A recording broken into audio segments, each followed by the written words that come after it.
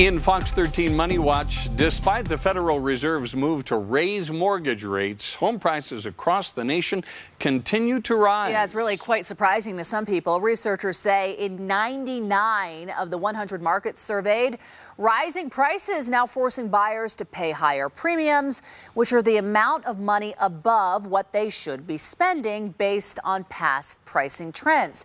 Now, the only place where premiums fell last month was in Boise, Idaho, which does remain the nation's most overvalued housing market by a wide margin. Buyers there are paying more than 75% higher than they should. Austin, Texas, is second, and then Ogden, Las Vegas, and Atlanta being the next most overvalued markets. Provo and Salt Lake City landed 8th and 9th on the list, respectively.